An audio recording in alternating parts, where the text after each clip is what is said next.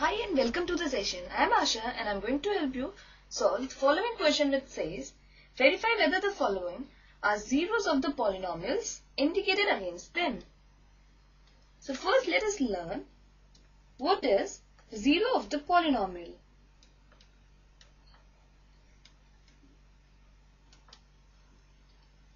Suppose we have a polynomial px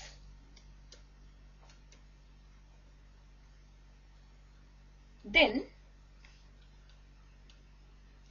x is equal to c is called the zero of px if p at c is equal to 0. So this is the key idea we are going to use in this problem to find its solution. So all that you have to do to verify whether a certain given value of the variable is a zero of the polynomial or not, just replace the variable in the given polynomial by the given value of the variable.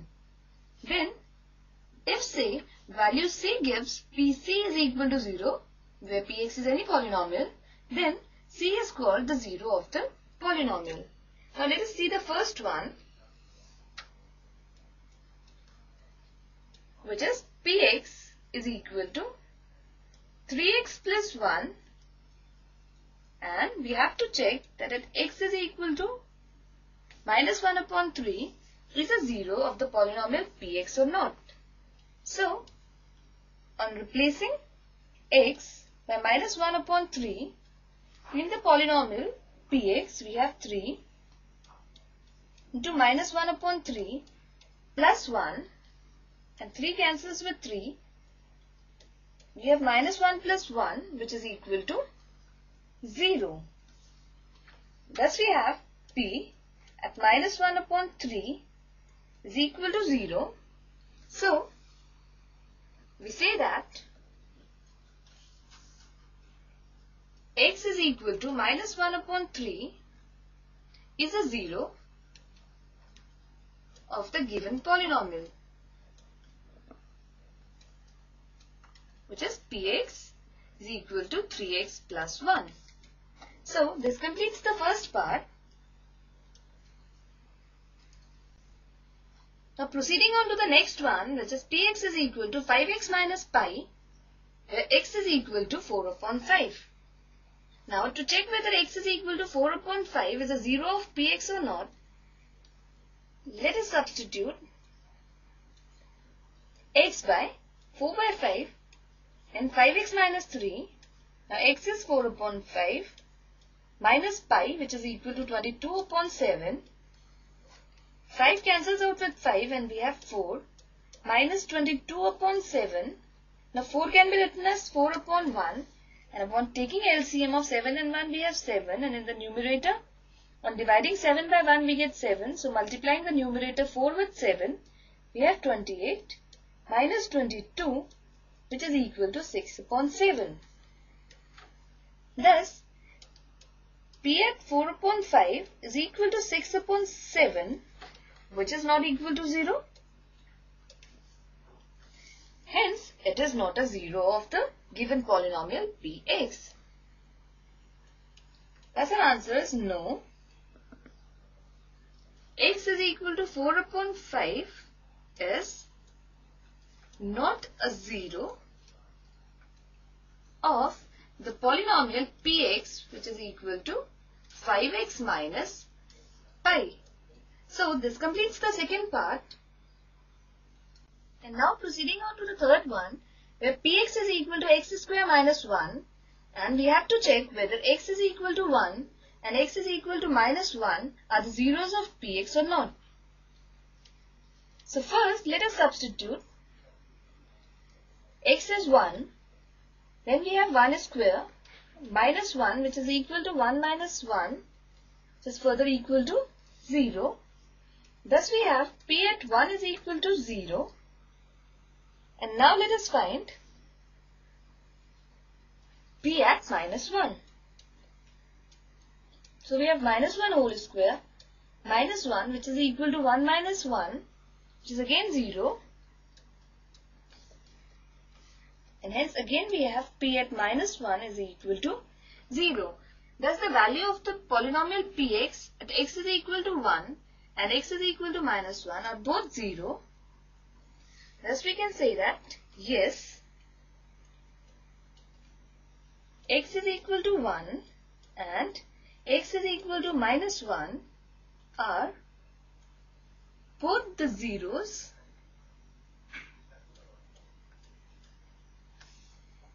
of px, which is equal to x square minus 1. So this completes the third part. And now proceeding on to the next one, where px is equal to x plus 1 into x minus 2, and the values of x where we have to verify whether it is a 0 of px or not are minus 1 and 2. So first, let us substitute x is equal to minus 1 in the given polynomial. Then we have minus 1 plus 1 into minus 1 minus 2, which is further equal to 0, into minus 3, and on multiplying 0 with any number the result is 0. So we have p at minus 1 is equal to 0. Now let us find the value of the polynomial px at x is equal to 2. So replacing x by 2, we have 2 plus 1 into 2 minus 2, which is equal to 2 plus 1 is 3 and 2 minus 2 is 0. And again on multiplying 0 with any number, the result is 0. So we have p at 2 is equal to 0. And thus we can say that yes, x is equal to minus 1 and x is equal to 2 are the zeros of the given polynomial, which is px is equal to x plus 1 into x minus 2. So this completes the fourth part. And now proceeding on to the fifth one, which is px is equal to x square and x is equal to 0. So to check whether x is equal to 0 is a 0 of px or not, let us replace the variable x by 0. And this gives 0 square. 0 square is equal to 0. So we have p0 is equal to 0. And thus by our key idea, we can say that yes, x is equal to 0 is the 0 of the given polynomial, which is px is equal to x square. So this completes the fifth part. And now proceeding on to the sixth part, which is px is equal to lx plus m, where x is equal to minus m upon l. So to check whether x is equal to minus m upon l as a solution of px or not, let us replace the variable x by minus m upon l. When we have l on the right hand side, then minus m upon l plus m. And now l is common in the numerator and denominator. On cancelling, we are left with minus m plus m, which is equal to 0. So we have p at minus m plus l is equal to 0. Thus we can say that yes, x is equal to minus m upon l is a 0 of the given polynomial,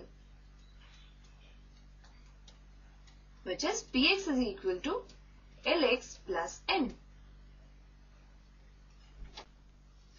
And now proceeding on to the seventh one, which is px is equal to 3x square minus 1, and the values of x are x is equal to minus 1 upon root 3, 2 upon root 3. So first let us check whether x is equal to minus 1 upon 3 is a 0 of px or not.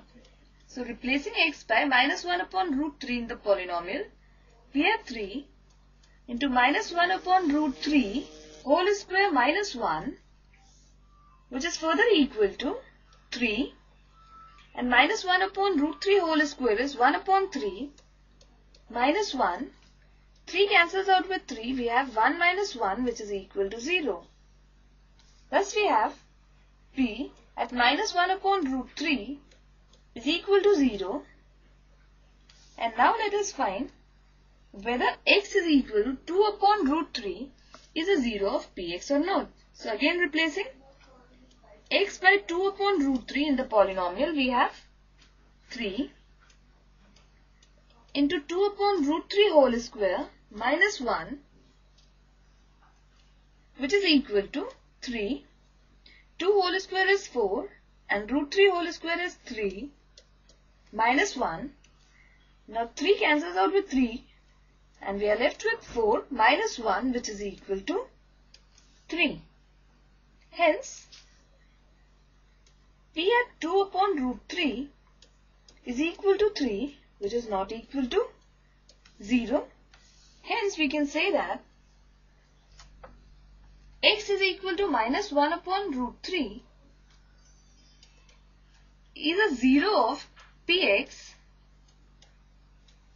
which is equal to 3x square minus 1, and x is equal to 2 upon root over 3 is not a 0 of the same polynomial, which is 3x square minus 1.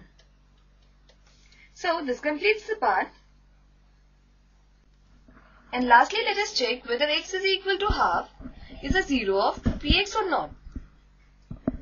So on replacing x by half in the polynomial px, let us check what the value of the polynomial comes. So we have 2 into minus half plus 1, and 2 cancels out with 2.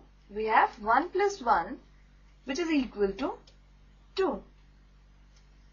Hence, p at half is equal to 2, which is not equal to 0. Therefore, we can say that no, x is equal to half is not a 0 of the given polynomial, which is 2x plus 1.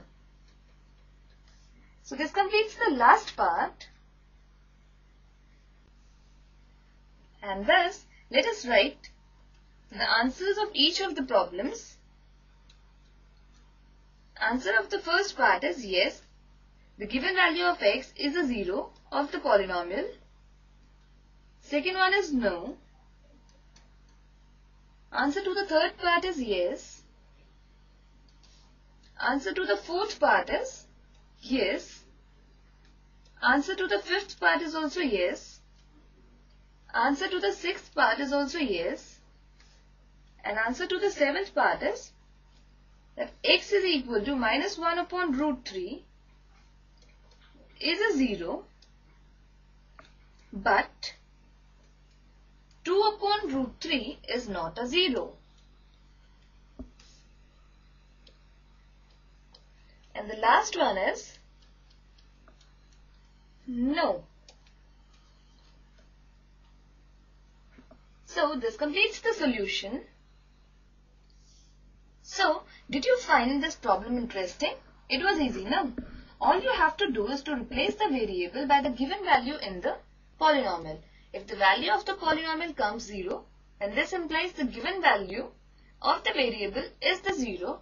If it does not come 0, then it is not a 0. So, hope you enjoyed this session. Take care and have a good day.